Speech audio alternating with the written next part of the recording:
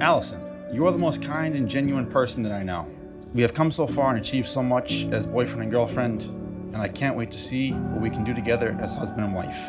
I will always love you for everything you are and accept you for anything that you are not. I value to be your warmth when you are cold and the rock when life tosses you around.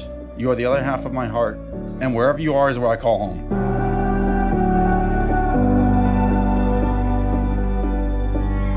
I count on every word you say. Dean, before you came into my life, I was an independent soul. Then enters you, the most charismatic, outgoing, kind, selfless, smart man I had ever met. You truly are my best friend, my first phone call at the end of a bad day or a good one, and everything I've wanted in a husband and so much more. Most of all, I love the way you love me. I vow to always remember love is the only reality. Our love is timeless, and I pray we find each other in every lifetime. Want you close to me, close to me, close to me, oh close to me. When I don't have the words to breathe,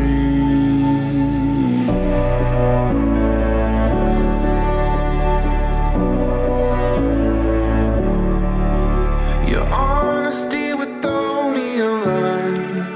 It took me by surprise, but I don't mind anymore.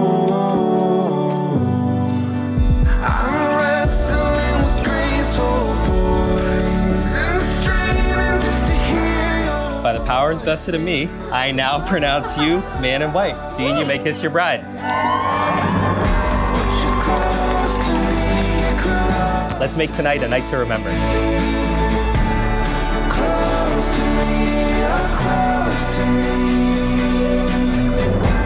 When I don't have the words to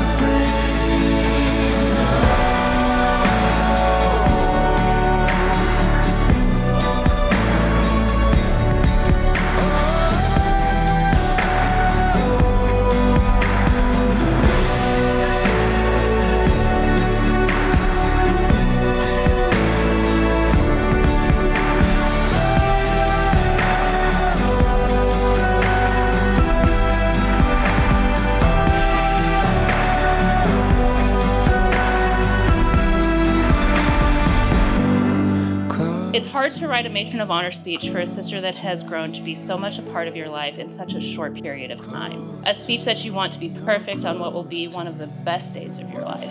Allison, what can I say? You're an absolutely stunning woman, and today, more than every other woman I've ever met, you shine brighter than anybody. I love you both so much, Allison, Dean. May God abundantly bless you and forever keep you in His grace.